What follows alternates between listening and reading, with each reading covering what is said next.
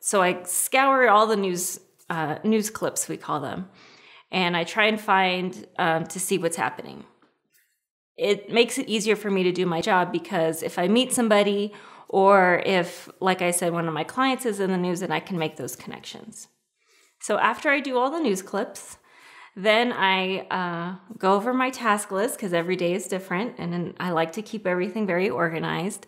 And I find out what we have to do for a client to get them to the next phase of these connections that I'm making. For instance, I had a reporter call me and ask me to find a young entrepreneur. So I called all my friends to find out if anybody knew a young entrepreneur that could be highlighted in the newscast. So then I got a few recommendations. I called through to find out who would be available to speak with the reporter.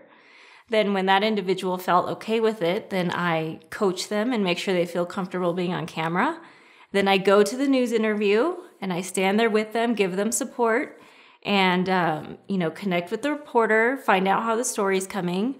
And then at 10 o'clock at night, I get to watch the news story that I helped put together that day.